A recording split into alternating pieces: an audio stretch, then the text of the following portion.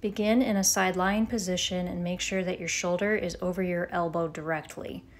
You're going to go into a side plank with the bottom knee down. Top leg can be straight or it can be modified where it's bent on top of the other knee. Progressive option is the straight leg out or going into both legs straight. Making sure that your hips are not hinged, making sure the straight line from your head to your toes. Switching the direction or the angle so you can see what I mean by straight line, making sure that your hips are not sticking out behind you.